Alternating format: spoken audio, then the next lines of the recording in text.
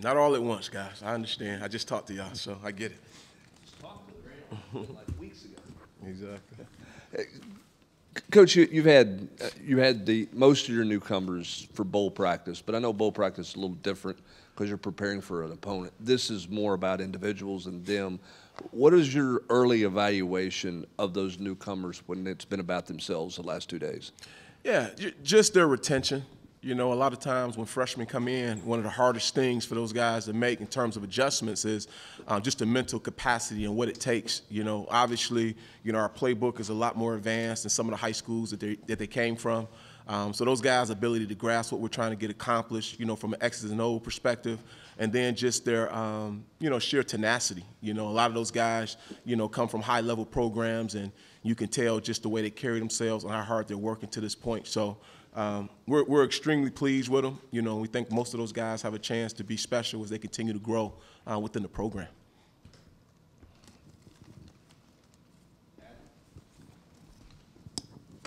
I know some freshmen can be ready to play early on. Others are sort of projections down the road. How do you distinguish between the two when you look at a guy, evaluate whether he's a guy that can play early or it's going to need a little while?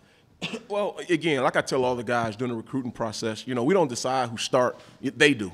You know, so it's just really based on their body of work and the consistency in which they do it, you know, because you can have some good days, you know, and obviously there are going to be some bad days, but just how many days can they string together that are obviously positive? You know, are they continuing to get better? Are they continuing to work? Those are the characteristics that will decide, you know, how much playing time a guy gets. And that's not necessarily just for the freshmen, but that's for the sophomores or juniors or, you know, even some of the guys who, you know, had a big role last year and is hoping to get a bigger role. So, you know, everything is based on consistency, you know, and like we always say, which I've said since I got here, you know, you get what you earn. You know, if those guys are doing the right things, you know, and doing it at a consistent manner, then those guys got an opportunity to contribute.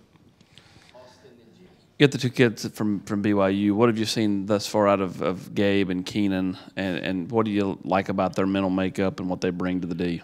Yeah, but both those guys have been awesome. You know, they're obviously both experienced guys. You know, Gabe, you know, from the back end perspective, he's very calm. You know, he has a great demeanor about him, extremely smart. So far, you know, he's been everything that we want him to be. As far as KP goes, you know, I actually love this kid. You know, he's just a guy that's, you know, great to be around, just the way he carries himself, just as a young man. But then obviously when you get him on the field, you know, you understand why he's played so many games. So we're excited about both guys. You know, we think they both have, you know, an opportunity to contribute to our program. And obviously as they continue to grow, you know, their roles will be determined. Coach, with the freshmen, do you try to kind of spoon feed them, or do you throw everything at them and see what they can absorb? Yeah, that's a great question. I think the way we're built right now, you know, going into year 3, you know, those guys don't really have the luxury of just, you know, being spoon fed. You know, they're learning at the same pace that the veterans are learning. So, yeah, in some ways that can be tough on freshmen, but I think in the long term, you know, it's going to speed it up and give those guys an opportunity to be able to contribute this year. So, no, we're not slowing down at all. You know, we're throwing a lot at them, and, you know, the more they can retain, the more we'll continue to throw at them. But, you know, it's only been obviously 2 days, but, you know, so far they seem to have a pretty good grasp on what we're trying to get accomplished. You got an influx of new guys, obviously, in the secondary. How much do you cross-train with those guys? We saw Christian Charles looks like he's working at safety. How much do you move around those guys in spring, or is it one of those, to kind of piggyback what Jimmy said, you want them to learn one spot before you start moving them into cross-training world? Yeah, it's not really a one-size-fit-all, you know, answer. You know, I think it's a lot based on the kid and, you know, what he's done. You know, you use Christian Charles as an example. You know, when we first got here, Christian actually played safety for us. So, you know, him having an ability to play boundary safety, field safety, obviously with the experience that he gathered, you know, last year playing corner, we feel like we can move him around to a lot of different spots to give him a great opportunity, you know, to continue to carve out a role for himself. As it relates to the freshmen, you know, we try to be a little bit more deliberate with our approach with those guys, you know, giving them an opportunity to learn one of the positions, you know, and once they show that they can obviously master that spot, then we start to move those guys around a little bit. So the playbook is going to be thick enough, you know, that we really want them to focus on one specific position, and then obviously once they gather that, we'll obviously move them around, you know, accordingly. We were out there obviously for the first few periods today. Arion had an interception out there. What did you like about his mental makeup and athleticism, that combination? And do you feel like he's someone who this spring could really elevate him into being a guy that can hit fall camp running? Yeah, I mean, I think obviously anytime you get a chance to invest, and he has 15 opportunities to do that, just like all those guys. But I would tell you about him as a person, just once again, just a high character kid. Has a lot of pride in what he does. He's extremely bright.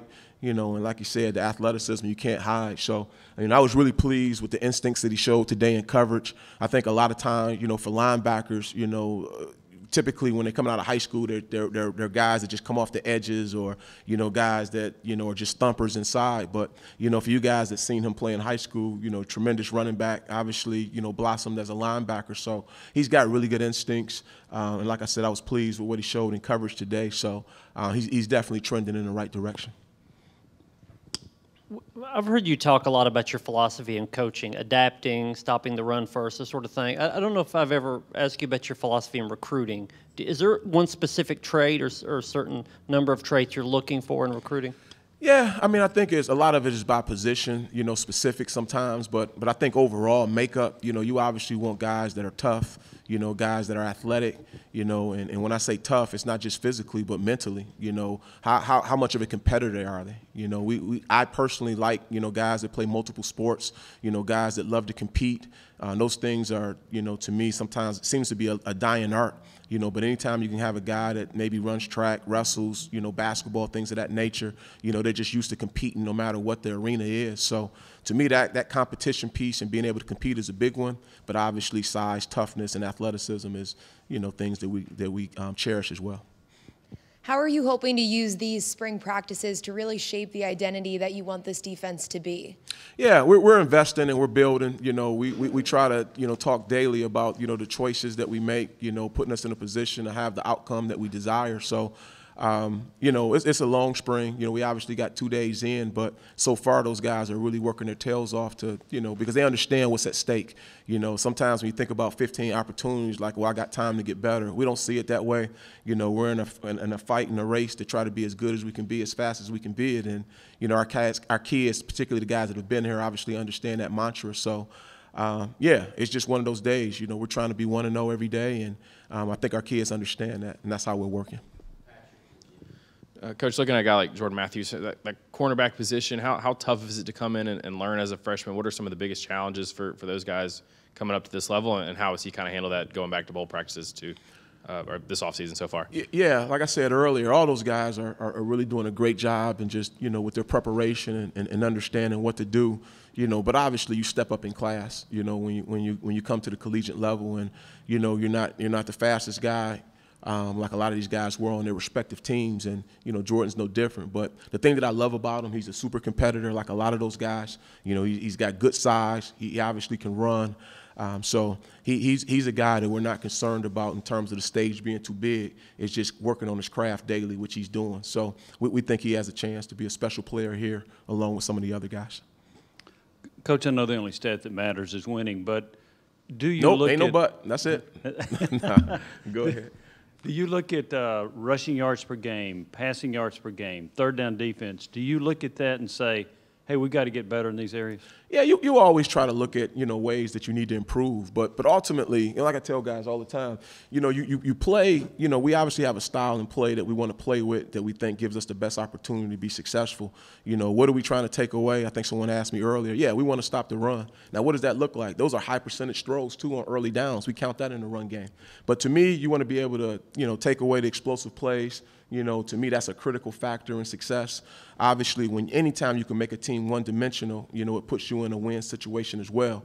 But the third thing, to be quite honest with you, is what you said earlier.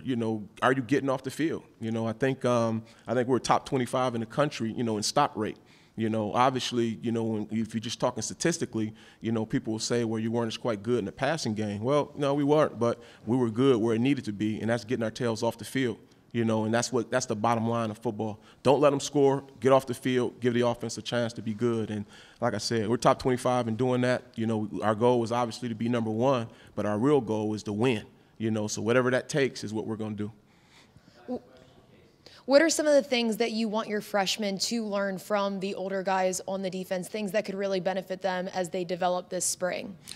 Yeah, I think it's, that's a big question, because it's a lot of things, but it's related to football, just again, how we go about our business, being able to manage, the highs, and obviously work through the lows. I think sometimes you can get comfortable when you have some success, and I think sometimes when, things don't quite go the way you want them to go, guys tend to drop their head. So our veterans understand, we play from, one snap lives, period. Once that snap is over, we start over again. So if they can teach them that skill, I think it'll bode well for most of the freshmen.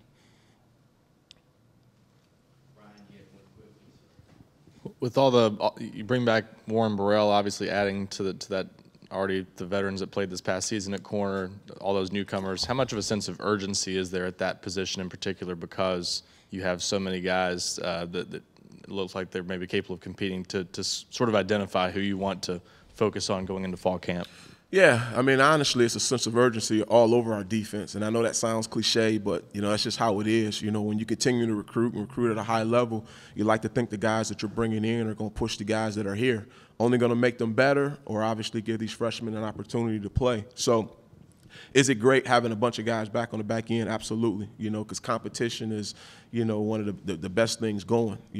Everybody wants to be the best, but when you don't have anybody pushing you, sometimes that can be challenging. So it's good. It's good to have this urgency that we have right now with 15 practices, and, obviously we think the world of Burrell, as he's gotten healthy, but we obviously got a bunch of guys, too, that are hungry to try to prove what they can do. So, it's healthy. It's healthy for any team, and obviously it's healthy for our back end. Thank you, guys.